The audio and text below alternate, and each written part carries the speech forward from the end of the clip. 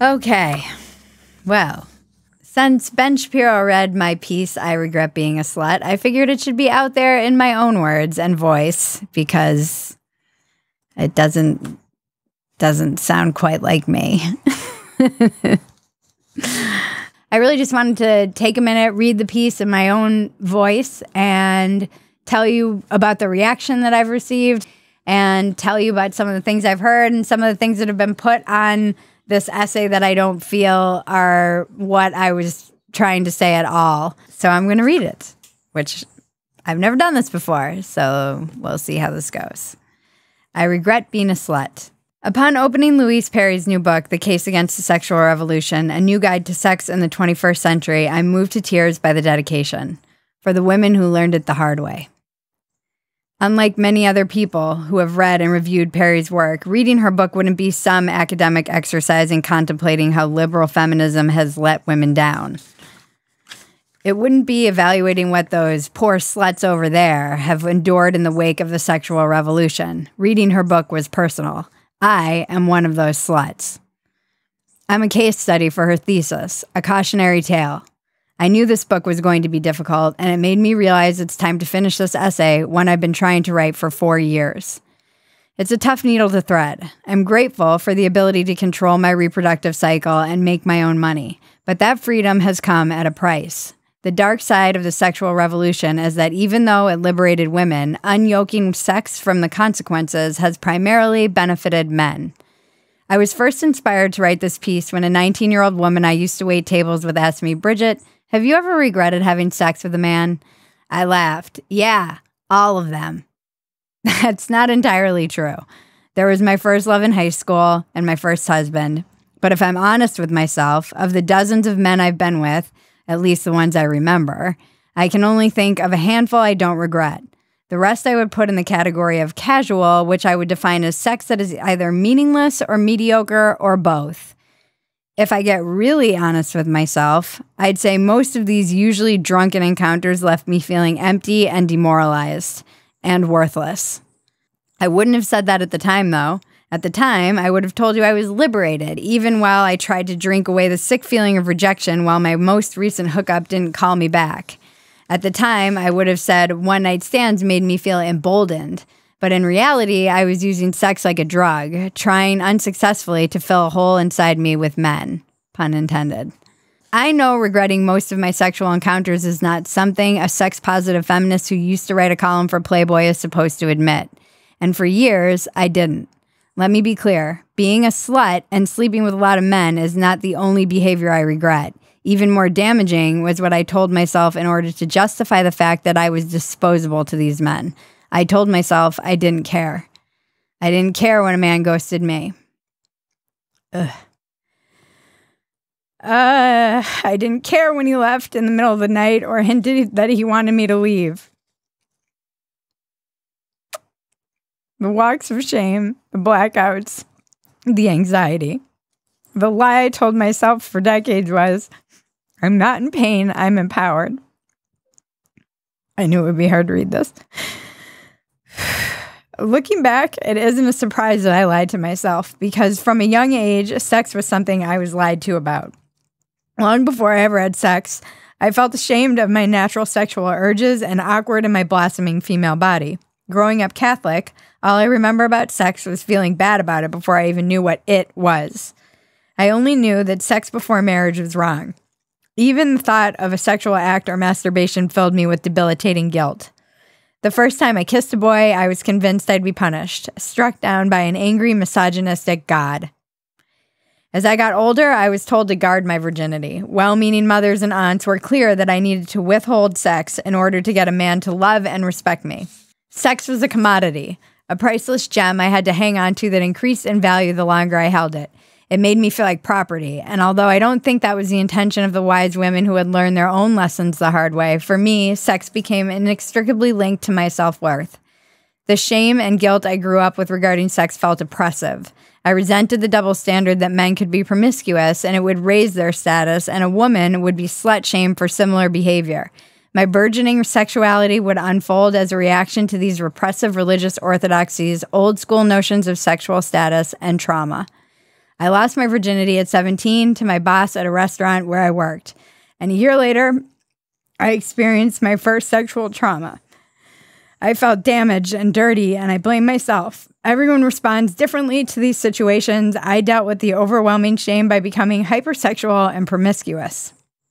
The culture was right there to pick me up and dust me off. I doubled down on being a proud slut and internalized the biggest and most damaging lie, that loveless sex is empowering.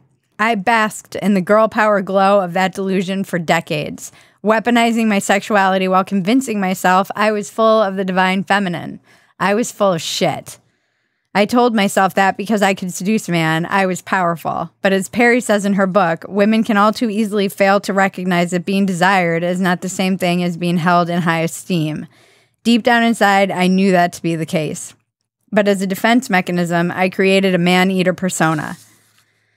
My mantras were rigid. You can either have a career or a relationship, but you can't have both. Intimacy is creepy. Motherhood and children are a trap. Sex is only about power.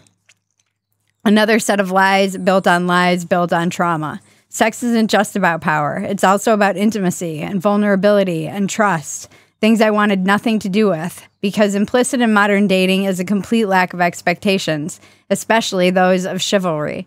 Whenever a man wanted to pick up the tab or pull out the chair or open the door or pick me up or take me to dinner or see me during the day or wait longer than the first date to have sex, I was shocked and suspicious of them.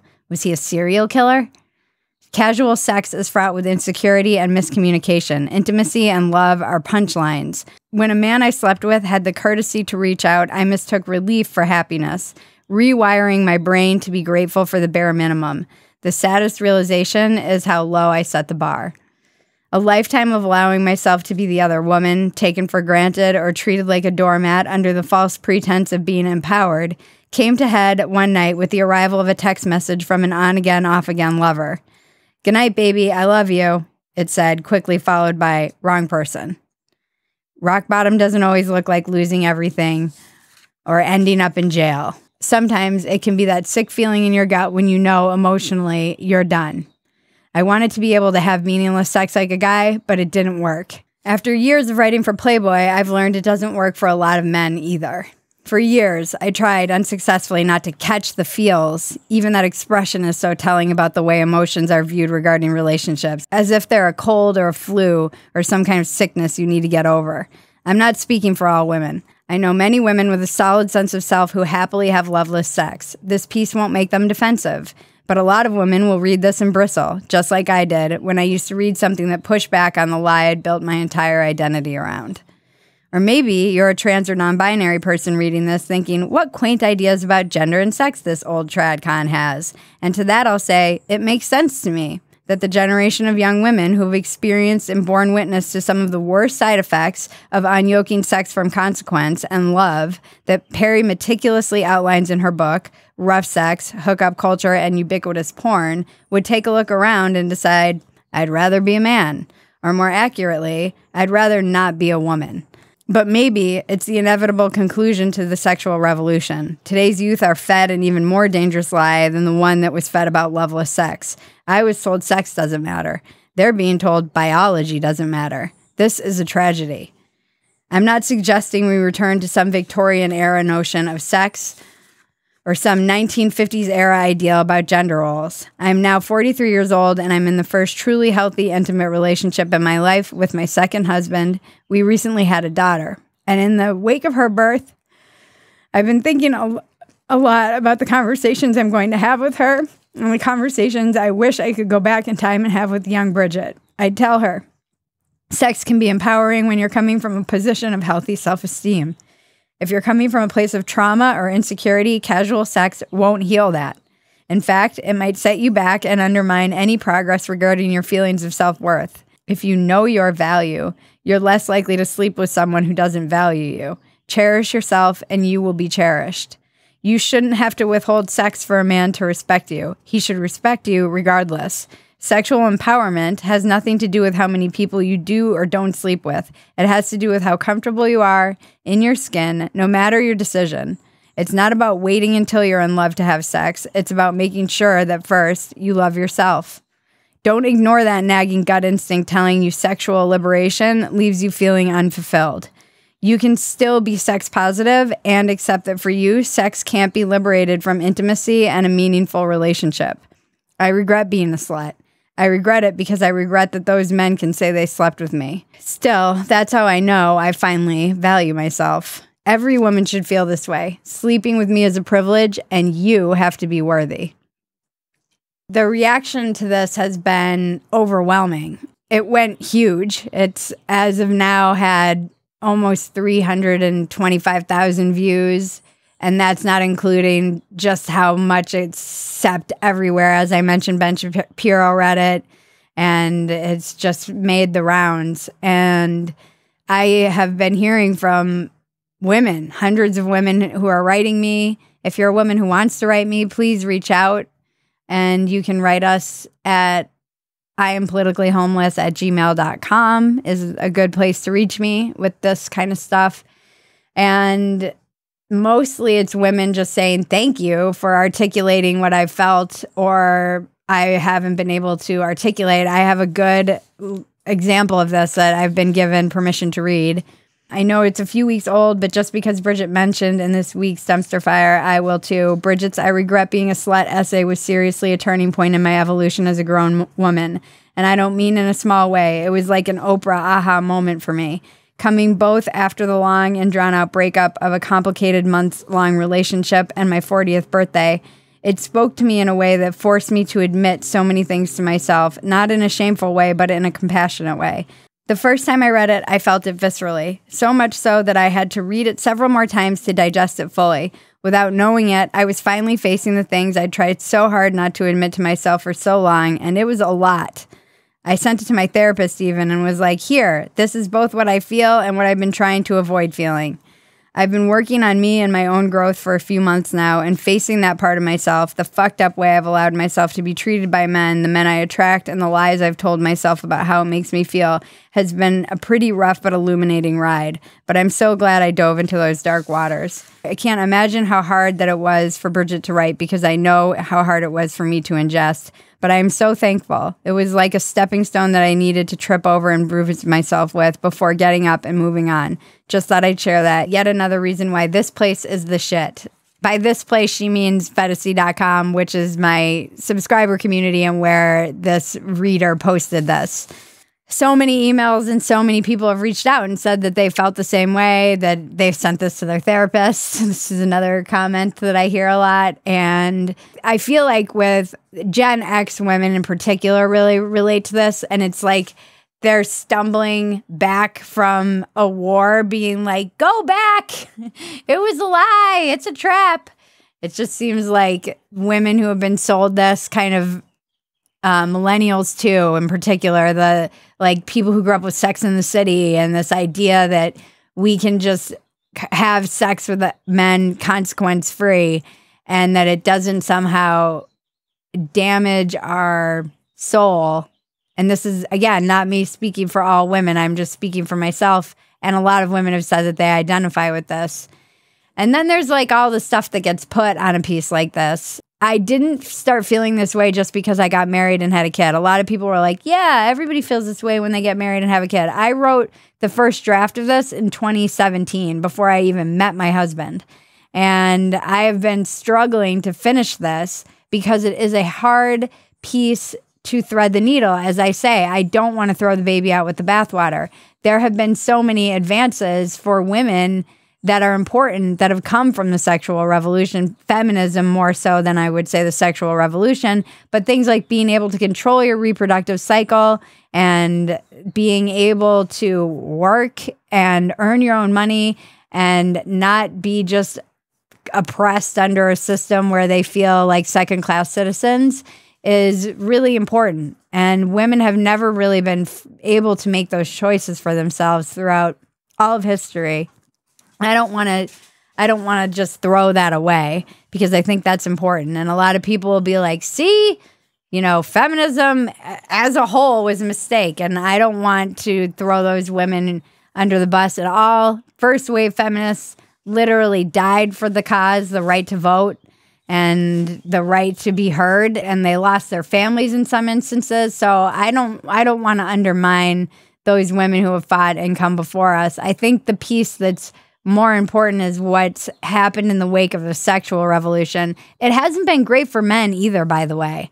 There are so many men who reached out to me and different perspectives from men, how they've seen it affect women in their lives and how that's affected them, how it's affected them as men, not knowing the damage they might have been causing and sleeping with a woman who thought she was empowered but wasn't, and coming to terms with some of that. I've heard from lots of gay men who felt and identified with the feelings about promiscuity that I reflect in my piece. One man wrote me, and again, always with permission, I read these. Thanks so much, Bridget, for your column about regret and your shifting perspective on the sexual revolution. My mother had a story much like yours with some variations, including having a son, me, with a front row seat to her many men. She died in November of a prescription drug overdose. Ooh. Accidental, probably, after a long history of addiction. But in the months after her death, I've often thought she was, at least in part, also casualty of sorts of the sexual revolution. It's a long, complicated story, but I believe it is one you would deeply understand. I so appreciate your work, your humor, and especially this most recent essay. You helped me understand my mom and remember her with compassion, even as I deplore the cultural lies which contributed to her struggles. I've noticed some cads on Twitter being creeps, and just wanted you to know there are men who found your essay meaningful and important.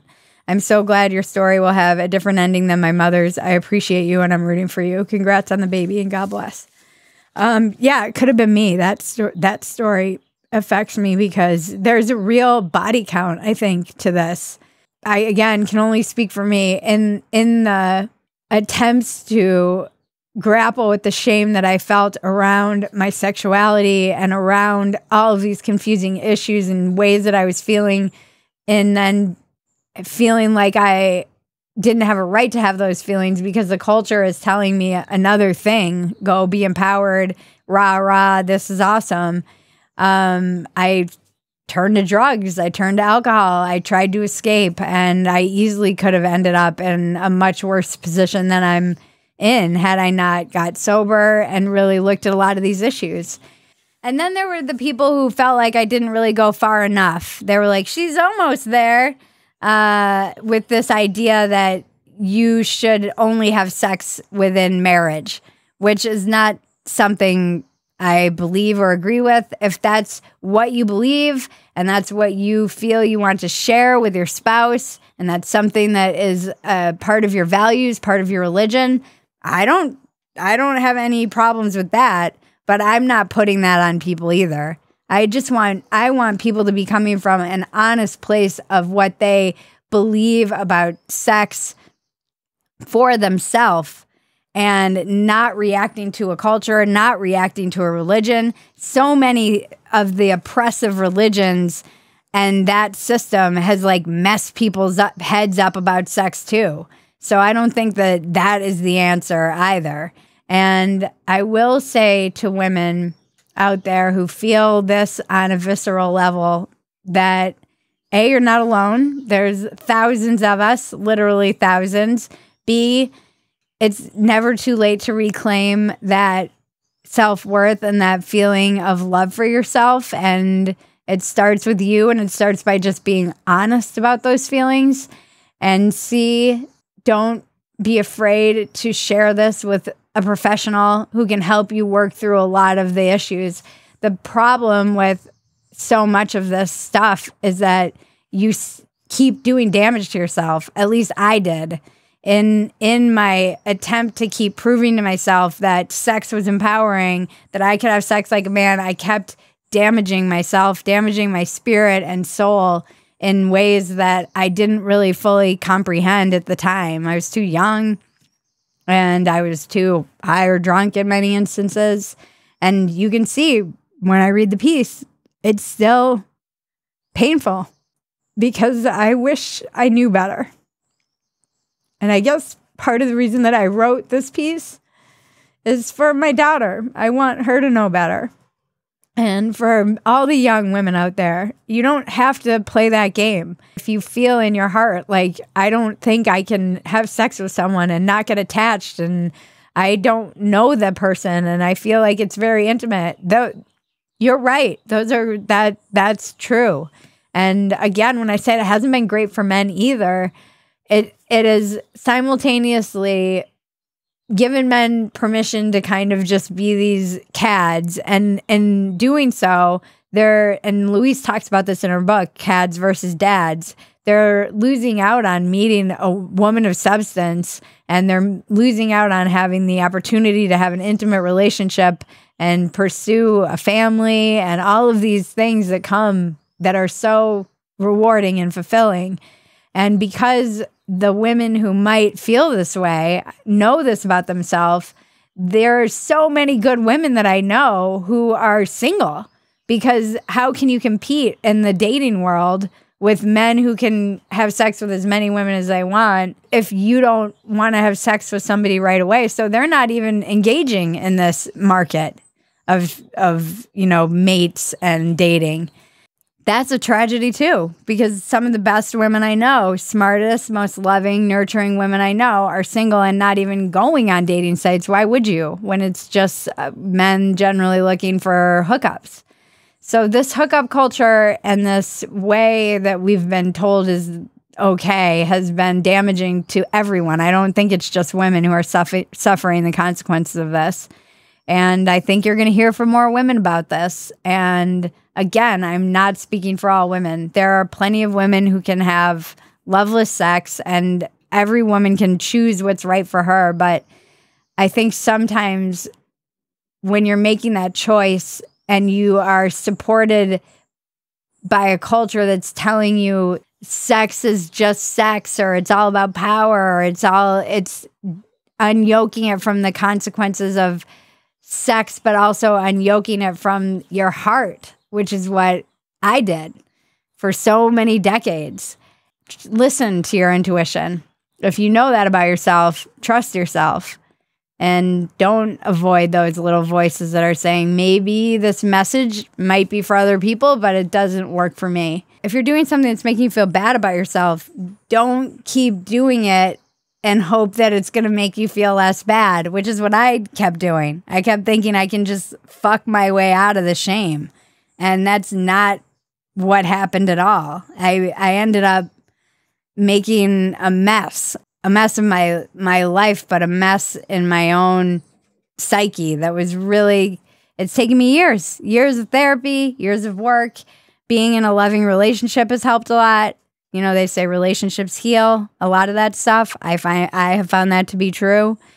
And just accepting that I can forgive myself for a lot of the choices I made. I can forgive myself and have compassion for myself and compassion for that young girl. I was reacting to trauma, reacting to a double standard that drove me crazy, reacting to religious things that I was raised with. And I was in a situation as a young girl where I was a little bit on my own out there, and I did the best that I could with what information I had, and you did too. And you should forgive yourself, because that's where the road to healing some of this stuff starts for those women who have written me and told me that they felt very similar. Thank you for writing me. Please keep writing me. I love hearing from you, and thank you for reading it.